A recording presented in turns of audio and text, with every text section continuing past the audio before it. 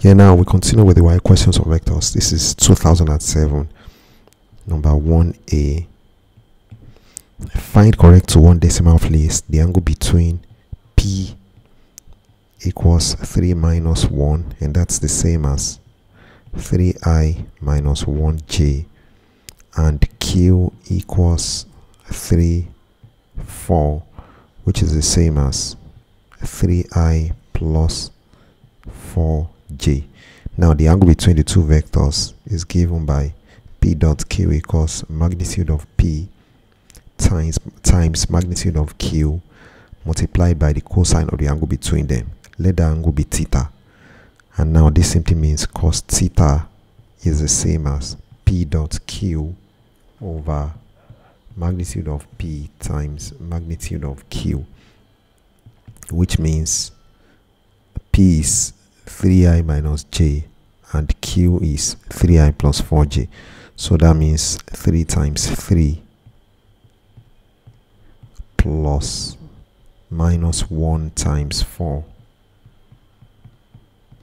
That's the dot product all over square root of the magnitude of P is 3 squared plus minus 1 squared times the magnitude of Q, which is 3 squared plus square root of 3 squared plus 4 squared, and that's the same as 3 times 3 is 9, minus 1 times 4 is minus 4, and 9 minus 4 is 5. That's 5 all over. This is 3 squared is 9, the square of minus 1 is 1, so that's the square root of 10. So this is root 10, and this is 3 squared is 9, 4 squared is 16. That's the square root of 9 plus 16, 25. Square root of 25 is 5. So this is simply the same as root 10 times 5. And we can say 5 here 1, 5 here 1, and that's 1 over root 10. So theta itself is going to be the cos inverse of 1 over root 10, and that's equal to, let's check that, cos inverse of 1 over root 10, 1 divided by root 10 first, and let me find the cos inverse of our answer, and that's 71 point. They said we should find the answer correct to one decimal place, and that means 71.6 degrees. So that's the angle between P and Q. Now we go straight to B. ABCD is a square with vertices A 0 0, B 2 0, C 2 2, and D 0 2. Okay, we can have a sketch of that. Let me sketch that. Now let this be A, the origin is A with coordinates 0 0, B 2 0, let this be B with coordinates 2 0, C 2 2, that means on the x-axis it is 2 and on the y-axis it is also 2. Let that be here 2 2, and D 0 2, let that be here D with coordinates 0 2.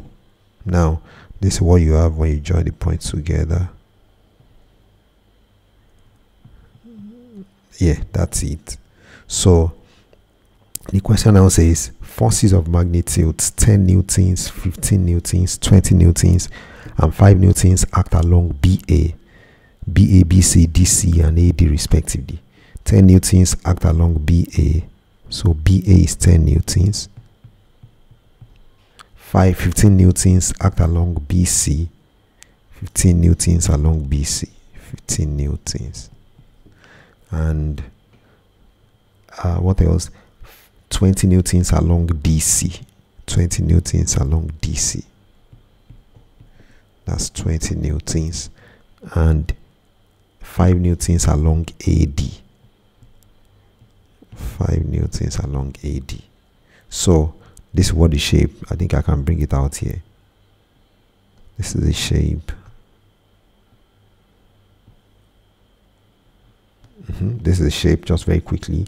This is A with coordinates 0 0. This is B with coordinates 2 0. And this is C with coordinate 0, 2, while this is D with coordinates. No, this is C with coordinates 2, 2. C with coordinates 2, 2, and this is D with coordinates 0, 2. So the force acting along BA is 10 newtons. The force acting along BC is 15 newtons. The force acting along DC is 20 newtons. And the force acting along AD is 5 newtons. Now the question is, find Roman figure 1 the magnitude, find the Roman figure 1 magnitude and 2 direction of the resultant force. So how do we find the magnitude of the resultant force? Let the resultant force be R. R is the same as the square root of the sum of horizontal forces all squared plus sum of vertical components of forces all squared. Yeah, that simply means, what is the sum of horizontal components of forces? Yeah, that will be 20. When we add this to this, that's going to be 20 minus 10. We say that this is in an opposite direction to this one. So the sum of horizontal components of forces, sum of horizontal forces will be 20 minus 10, which is 10 newtons, and the sum of vertical components of forces will be, they are both 5 newtons and 15 newtons, are both in the same direction, so their resultant is going to be 20 newtons.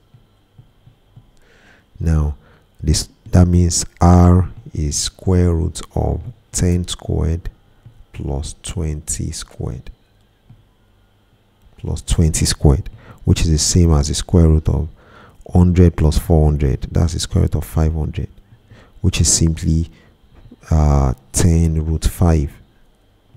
That's 10 root 5. 10 root 5 newtons. 500 is the same as 5 times 100.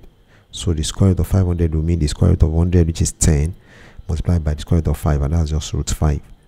Now, so that's the magnitude of the resultant. Roman figure 2 says, find the direction of the resultant. The sum of the vertical component of the forces is 20 newtons. So we can sketch this. Yeah, this is sum of vertical component, and that's 20 newtons. Move that forward a little. This is summation Fy, and that's equal to 20 newtons. Summation Fy is 20 newtons, and summation Fx is 10 newtons.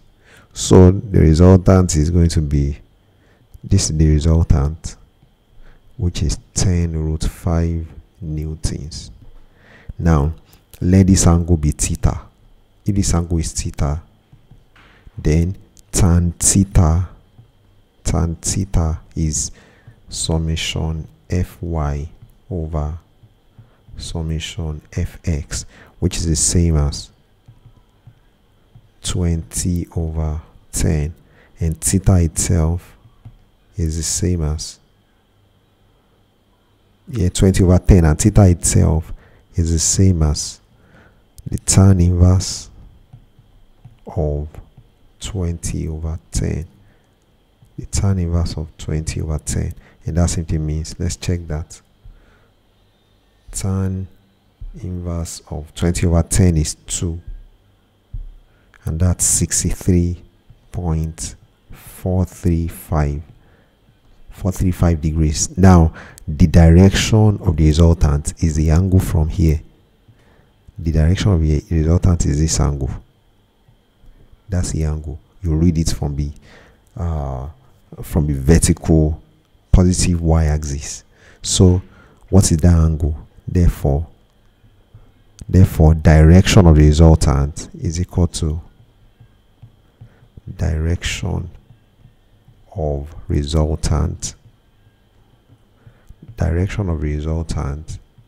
is equal to 90 minus theta, which is the same as 90 minus, of course we can see that this pink angle is 90 minus theta, so that's 90 minus 63.45, 90 minus 63.435, and that's equal to 90 minus 63.435, and that's 26.57, and they say we shall approximate to 1 decimal place, and that's 26 point.